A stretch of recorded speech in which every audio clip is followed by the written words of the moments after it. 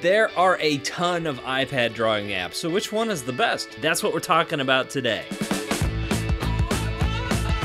These apps are my personal favorites. It's just my opinion, which means if you disagree, you're wrong. You're dead wrong, and I hope you twist your ankle and fall in a hole. I'm sorry, I shouldn't have said that. Point is, there's a lot of iPad drawing apps out there. I wanted to narrow it down to a solid 5, so let's roll this list. Number 5, Affinity Photo. What? How is Affinity Photo only number 5? Impossible, it should be higher. Yeah, a lot of people love this app, and I totally get it. This is probably the most robust app on this list. Affinity Photo started life as a Photoshop alternative over on desktop computers, and the iPad version takes everything in those desktop programs and squeezes it down onto the iPad. They've also streamlined a lot of the tools and the palettes to take advantage of the iPad's touchscreen. So for example, when you select a brush, it brings up all the options along the bottom of the screen for that brush. And of course, it brings in a lot of the touch gestures and things you're used to on the iPad that make the iPad fun to draw on to begin with. Plus, with this app, if you need type, you've got it here. If you need some vector shapes, that's here too. There's also a bunch of photo exposure tools and things like that. In fact, I would say Affinity Photo is really geared more towards photographers, but it's still a pretty good drawing tool just because of everything they give you. And really, that's why it comes down to number 5 for me. I'm only using about 10% of the features, so there's a lot of stuff here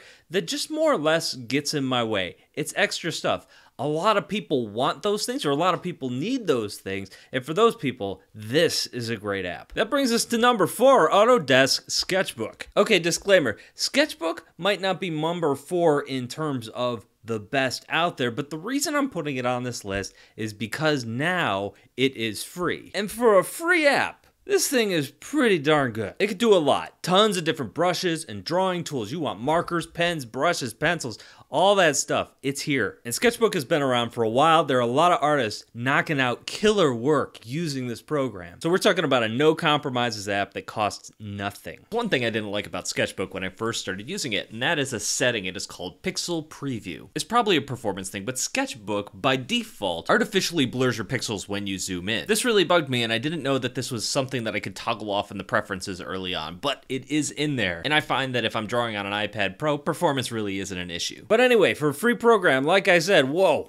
this is a good one. Okay, time to move on to number 3. But first, my sponsor. It's me. I'm the sponsor here. If you're looking to learn a new drawing program or dive into digital art, check out some of my tutorials. These are long form tutorials and they're project-based tutorials. So the idea is to get you drawing. So not only are you going to be learning the software, but you're going to be learning tips and techniques that illustrators use to create their art along the way. I learned from getting my hands on something and actually doing, so that's how these tutorials are designed, to get you creating art in the program as you go. And it's all done using my unique teaching style. You stay in your hole. Where were we? Number 3. Astropad. It's not exactly a drawing program, at least not the way the others on this list are. Astropad mirrors your Mac's display, and then you can draw on your iPad, kind of like as if it was a Wacom Cintiq. So you can use Photoshop or Illustrator or any of those other desktop programs right there on your iPad, and it works shockingly well. When you first hear the concept, you think it's going to be laggy or weird, or the brush pressure sensitivity just isn't going to be right, but it's not. It's really speedy. It works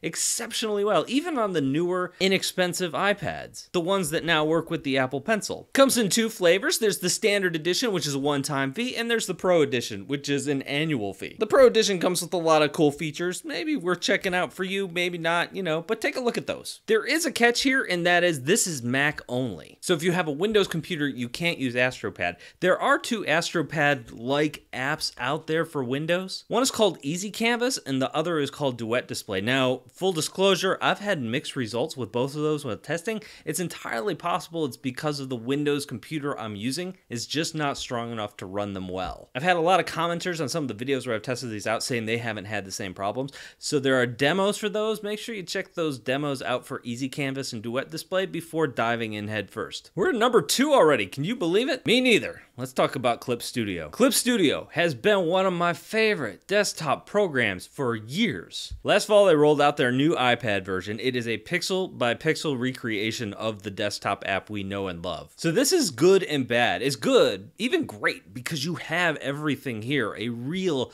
desktop app on your iPad. So the negative side of that is some parts of the interface could use a rethinking, or they're just a little bit small, especially if you're touching with your finger. You're definitely going to want an Apple Pencil when you're using this. Some of the elements of the interface could use some rethinking the way Affinity Photo has rethought elements of their interface. Unlike Affinity, which feels at times like just a photo editing app you can draw in, Clip Studio is just for drawing. That's why it gets the number 2 spot on this list. Now, if you're a beginner, it is a big program with a lot of things in it. It can seem intimidating. The good news here is there are a ton of tutorials out there, and many of those tutorials were created for the desktop app. Well, they apply equally to the iPad app since they're the same app. Now, when Clip Studio first came out, it had a steep $9 a month price tag to it, but that's been reduced to a very reasonable $24 a year, at least for the standard EX edition. The standard version is the version I use. I've never had a need for those larger versions. Those are for people who are creating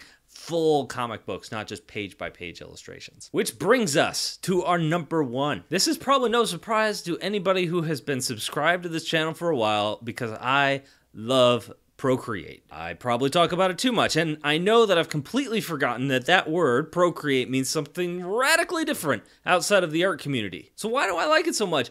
It is the only drawing app on this list, not counting Astropad because that's a little different, that started as an iPad app and only as an iPad app. So what does that mean? It is designed from the ground up to take advantage of everything the iPad does. So when they were thinking about the design, they were only thinking about it in terms of the iPad. So other apps at times feel like they're trying to take their desktop features and find a place for them within the interface, whereas Procreate is just really streamlined just for drawing and just for painting. And it works well, because what do you spend most of your time doing in a drawing app? You're using a brush, you're changing that brush's size, you're changing that brush's opacity, you're changing color a lot, maybe you're erasing or blending. Those are the tools you see front and center in the interface. All that other stuff fades to the back, but don't let that fool you. There are still a ton of features tucked away in this app, like dragging a color to fill it in, or being able to edit a line once you've laid it down. So what's the downside? There's gotta be some downside, right? Well, for me, it does everything I need it to do, but for a lot of folks, it's missing things. Shapes, especially vector shapes, like other drawing programs have, it's not found here. Some people have found a way to use brushes to get perfect circles or squares and those sort of things, but that's really a workaround. Same thing with gradients. It can be created with a brush, but it's not native to the program. It also has no text tools. That's something that a lot of people really miss. But overall, Procreate is a young program, and every year they roll out a new version and they're adding more and more features as they go. So who knows? Maybe we'll see some of that stuff down the road. Right now, it only costs $10 in the US. That is a steal. So there's my list. Did I miss your favorite? There's a pretty good chance I did. So if I missed your favorite, let me know down in the comments below, or if you have something to add, you can always add that down below. If you're new to the iPad or digital art, subscribe. You'll get more tips, tutorials, even some animations. Thank you guys for watching. I appreciate it, and I'm gonna see you in a couple of days.